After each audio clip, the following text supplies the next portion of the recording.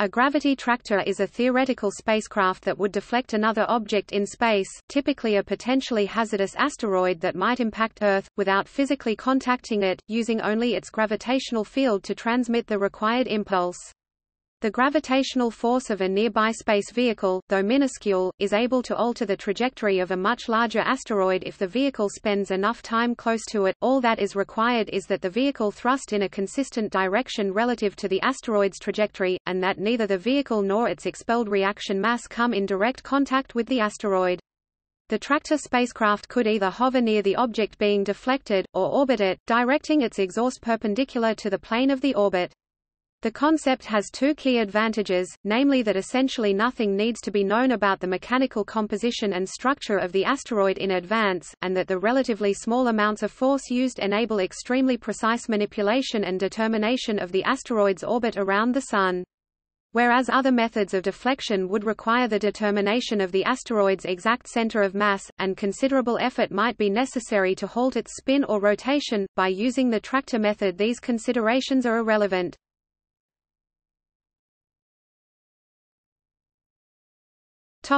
Advantages. A number of considerations arise concerning means for avoiding a devastating collision with an asteroidal object, should one be discovered on a trajectory that were determined to lead to Earth impact at some future date. One of the main challenges is how to transmit the impulse required, possibly quite large, to an asteroid of unknown mass, composition, and mechanical strength, without shattering it into fragments, some of which might be themselves dangerous to Earth if left in a collision orbit. The gravity tractor solves this problem by gently accelerating the object as a whole over an extended period of time, using the spacecraft's own mass and associated gravitational field to effect the necessary deflecting force. Because of the universality of gravitation, affecting as it does all mass alike, the asteroid would be accelerated almost uniformly as a whole, with only tidal forces, which should be extremely small, causing any stresses to its internal structure. A further advantage is that a transponder on the spacecraft, by continuously monitoring the position and velocity of the tractor-asteroid system, could enable the post-deflection trajectory of the asteroid to be accurately known, ensuring its final placement into a safe orbit.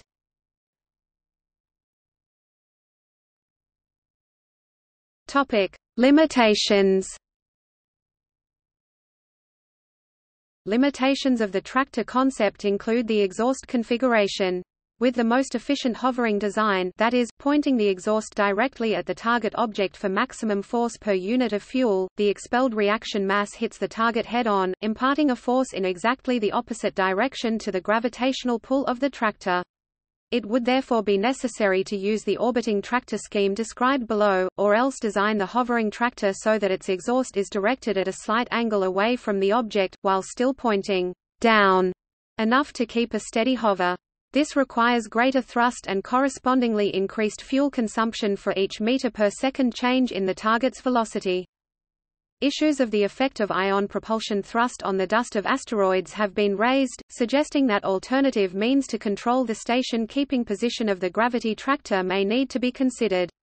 In this respect, solar sails have been suggested. According to Rusty Schweikart, the gravitational tractor method is also controversial because during the process of changing an asteroid's trajectory, the point on Earth where it could most likely hit would be slowly shifted across different countries.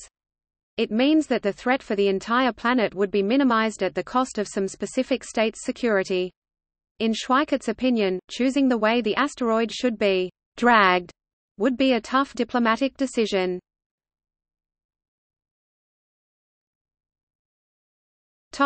Example. To get a feel for the magnitude of these issues, let us suppose that a NEO of size around 100 meters, and mass of 1 million metric tons, threaten to impact Earth.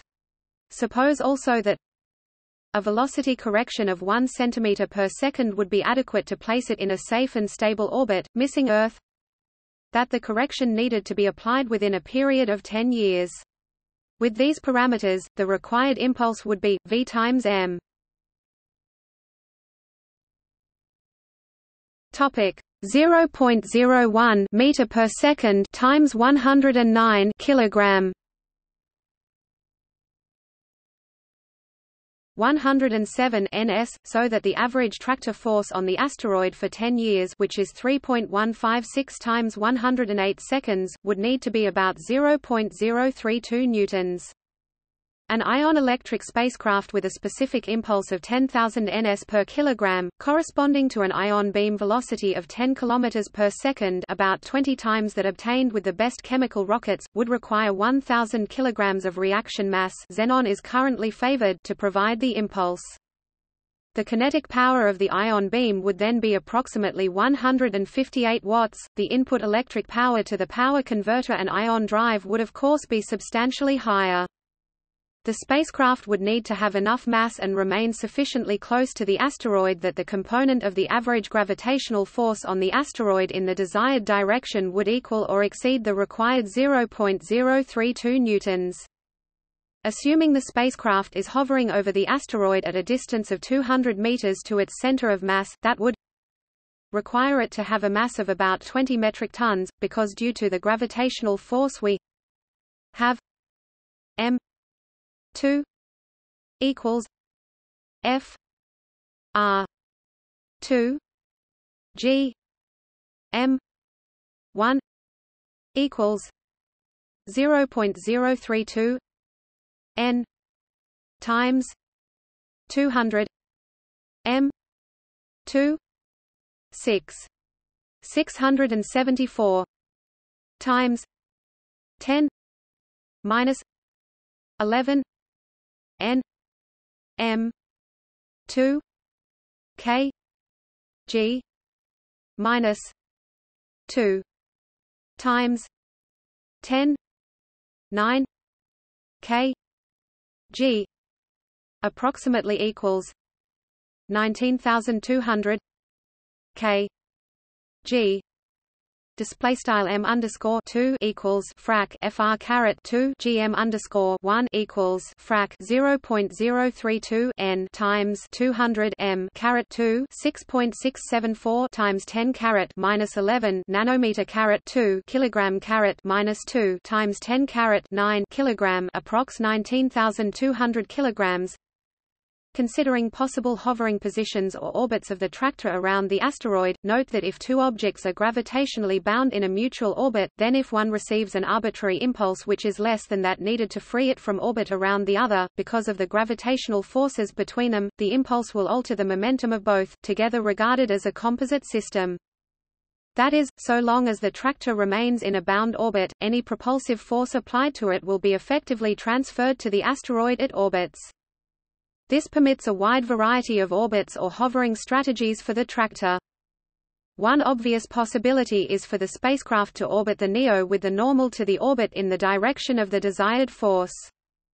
The ion beam would then be directed in the opposite direction, also perpendicular to the orbit plane.